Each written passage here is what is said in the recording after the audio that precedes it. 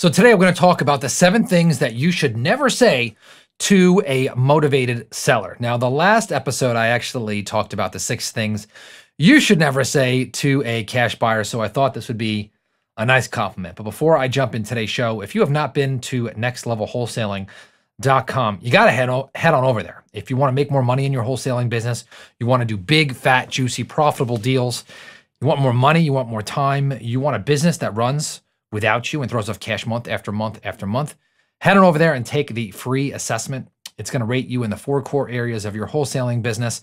After you take it, you're going to be like, oh man, I know that the very next thing, I'm super clear. So go ahead and take it and then hit me up on Instagram. Let me know what you think about it. And I'd love to see you make more money in your business. All right, so let's talk about the 7 things or 7 deadly sins that you should never say to a motivated seller.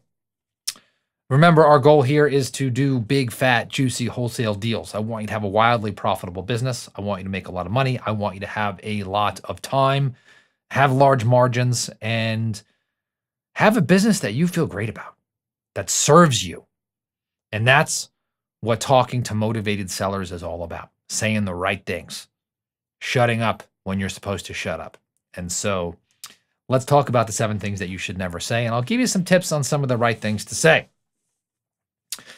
This one drives me crazy, and I hear this a lot. I'd really like to do business, with no additional caveats with that, right? I'd really like to buy your house. You know, I'd really like to make this happen for you. The seller does not care what you want.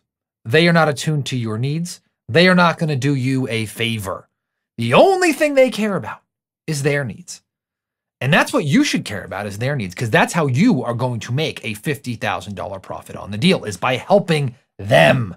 There's an exchange of value. They've got a problem. And part of your value is listening. They want to vent. And they want to know that after they vent to you, that you're going to take this thing away and they're never going to have to see it again. They do not care that you would like to do business, okay? They only care that you are listening to their pain and how you are going to take it away after you listen. So instead of saying, I'd really like to do business, I'd ask a question like, Mr. Seller, why did you call me today? Mr. Seller, how do you think I can help you? And then just shut up. Right? Let them tell you. I know that's counterintuitive, but just listen. And they will do the selling for themselves. Number 2, sounds like you're motivated. Sounds like you've got a problem. Sounds like you need to get rid of this thing, right? All the same, where you tell a seller they have a problem. Now I can tell you this, man, oh man, this one is dangerous, because once you chase the dog, you tell them they are going to run the other direction. I tell the story about Molly, my dog, all the time. Molly, greatest dog ever, sweet little puppy. She used to run right out the door when I was a kid, when you used to open it. And we used to chase her, and she used to run the other way. And that's the equivalent to telling a seller they have a problem. Sounds like you're motivated. And so what did we do to get Molly? We ran the other direction, ran back in the house, and Molly would follow us right back into the house. So instead of saying sounds like you're motivated, I'm going to use the opposite, something that I teach in the No Limit Selling System. You want to use something called a stealth mismatch, where you actually do the opposite of what the seller expects you to say, and then they will chase you in return. So instead of saying sounds like you're motivated, I might say, look, it sounds like you're all set here, right? Sounds like you might want to list with a real estate agent, sell for top dollar. Sounds like you might want to fix this property on your own and hold it as a rental. Now, when you say that, the seller is if they have any kind of problem whatsoever, going to say, no, I don't want to do that. I called you because X, Y, Z. All right. This next one, ooh, this one's weak. Don't let this be you. I could come up on price. Oh. So I see some people who will offer a price, or there's a conversation, I'll give you $150,000, and the seller says nothing, or there's an awkward silence, or hems and haws, or ghost them. And then they just start either coming up on price or saying, I could come up. I can tell you nothing's going to scare a seller faster than you saying that you can come up on price. It will turn them off. They will think that they can do better. They will run down the street and never come back. They will run a marathon away from you the second you say, I could come up, even if you're initially lower than they want to be. Let them talk. If you do come up, let it be slow and painful and work for the seller. Next one, I'll match my competitor. I'll match that offer.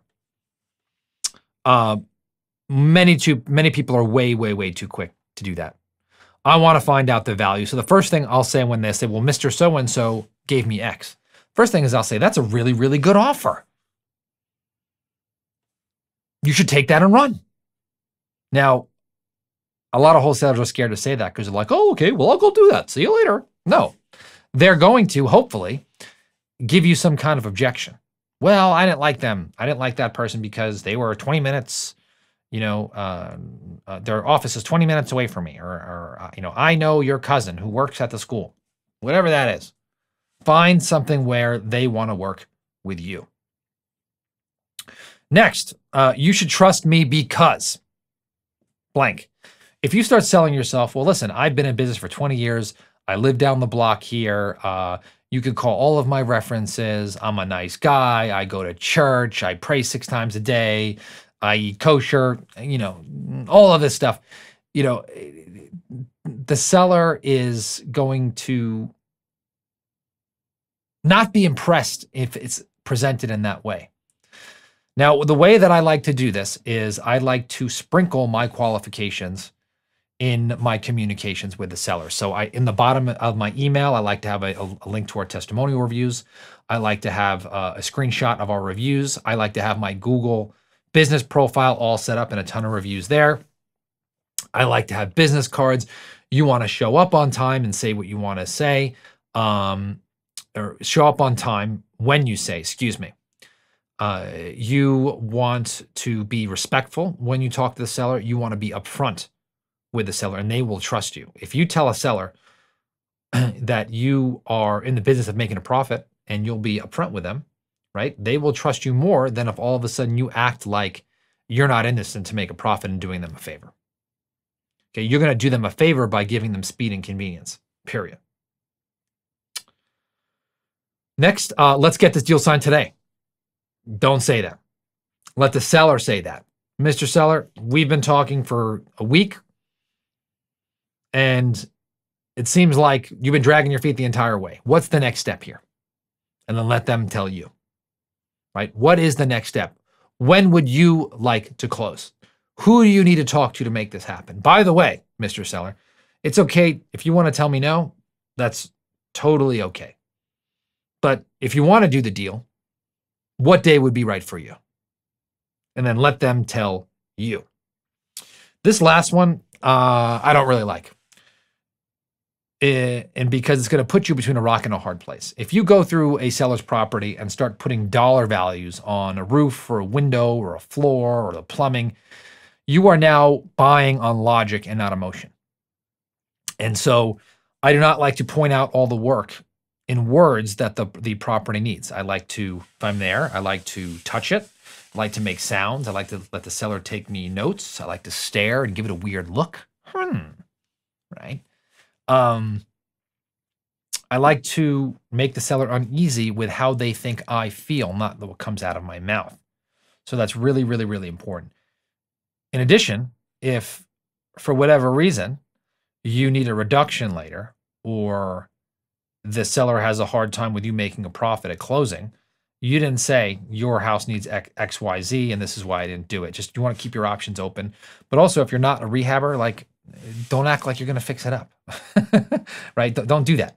That way, if you don't lie, you don't have to remember who you lied to, and it's just more fun to tell the truth, right? Some people may not do business with you because you're too truthful, but I find that I get the deal more because I'm truthful all the time.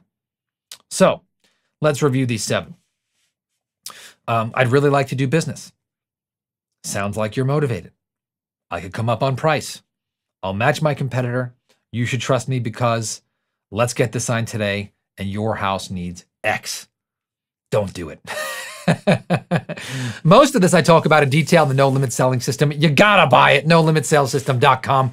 Super, super reasonable. Look, if you're like, Todd, I'm not gonna spend any money, go ahead, listen to all my podcasts. You could probably string a lot of that information together for free. Either way, my wish for you is to do a big, fat, juicy deal. So send me that check. Hit me up on Instagram. I'd love to see a picture of it or what you're doing in business. Head over to nextlevelwholesaling.com, take the assessment, and I will talk to you on the next episode.